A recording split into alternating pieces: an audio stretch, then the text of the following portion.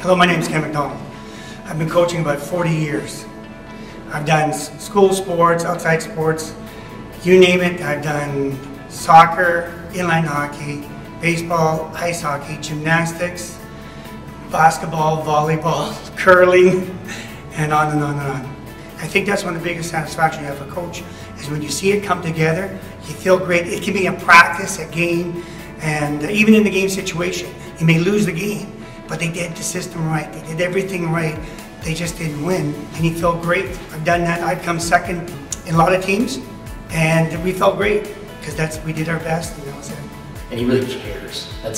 He sees the good in everybody, and that's one of his gifts. And he brings out the best in every player and other coaches as well. He's really fun to work with. He's a real coach. In drills, he's always instructing, helping.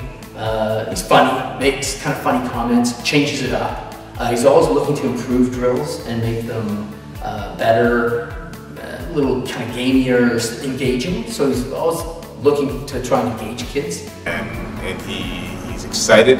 He's excitable, but as mentioned, he knows the skill set to raise it up a level, to take it down a level, and draw the attention of athletes. His organization makes it easier to follow, and easier, I think, for athletes to pick up on what his messages are.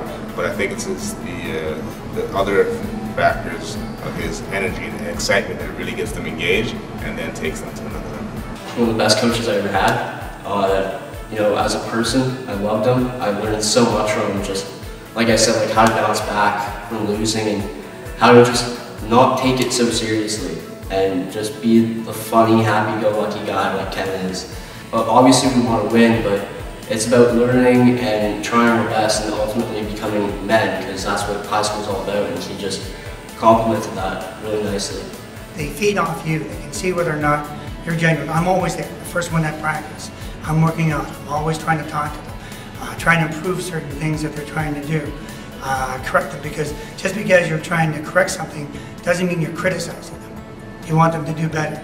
And I guess it's a genuine feeling. I want them to do better, because I'll cheer just as loud as they do when they make a good play or make that great catch. And so I'm making the catch at the same time they are.